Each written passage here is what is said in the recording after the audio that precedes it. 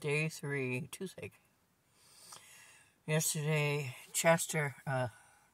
Theodore bumped my chin.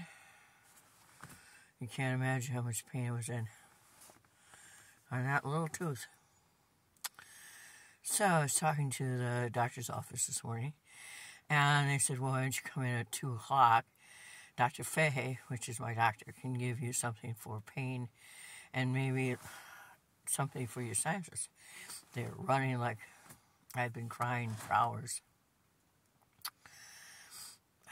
And they're still there, but they're not as bad. I said, well, I'll just get some peroxide. That's what I normally do. And gargle peroxide and put in my ears and flush out all the toxin. And then it healed. I said I heard horrible things about Austin Dental, and that's the only dentist that my insurance company allows me to use. And she said, they are crap. Crap. She said she used them once, and they suck, and they're crap. Words to live by. Austin Dental.